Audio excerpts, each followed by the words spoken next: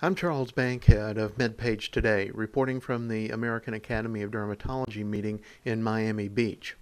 A plant-derived topical therapy led to complete or partial clearance of actinic keratoses in about 70% of patients, according to results of a randomized clinical trial reported here. Ingenol mebutate is the active component of sap from the Euphorbia peplis, or petty spurge, a traditional medicinal for skin conditions.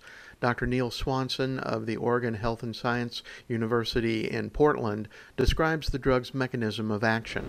You know, it's an exciting new product. It's basically a plant extract that was used in Australia and New Zealand for treating skin problems, some of which were cancerous. And it has really two mechanisms of action. It's a direct cell death agent, so it's a mitochondrial inhibitor primarily, and it has a very small reliance on cell-mediated immunity. So unlike other topical agents being used for skin cancer, pre-skin cancers, it does not appear to be completely dependent upon the body's own immune response.